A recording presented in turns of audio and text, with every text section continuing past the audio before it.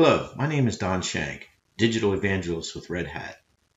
In this short video, I will demonstrate how to use the OpenShift installer on a Windows PC in order to create an OpenShift 4 cluster on Amazon Web Services, or AWS. There are two sources or websites that are used to make this video.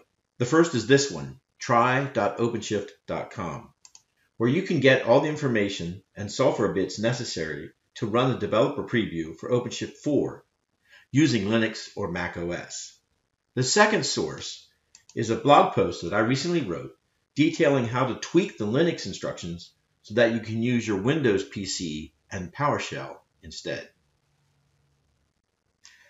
The trick, if you will, is to use the Windows subsystem for Linux, or WSL, in combination with some knowledge about the file system and the PowerShell console.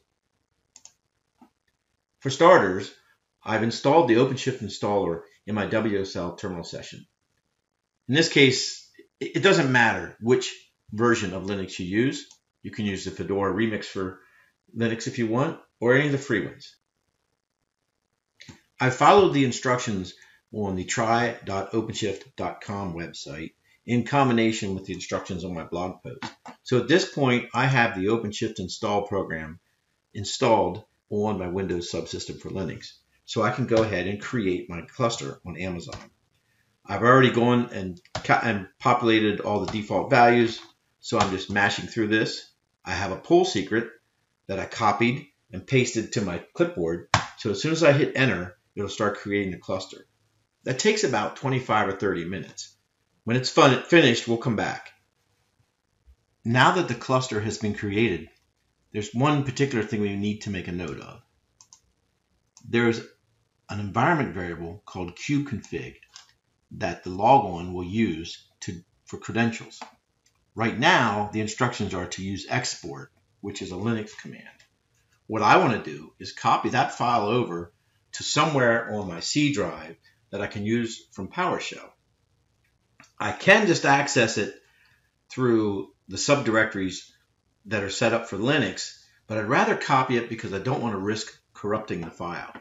So I created a little script called towin, which does just that. It copies it from home, username, auth, into the file path that's on the Windows side, so to speak.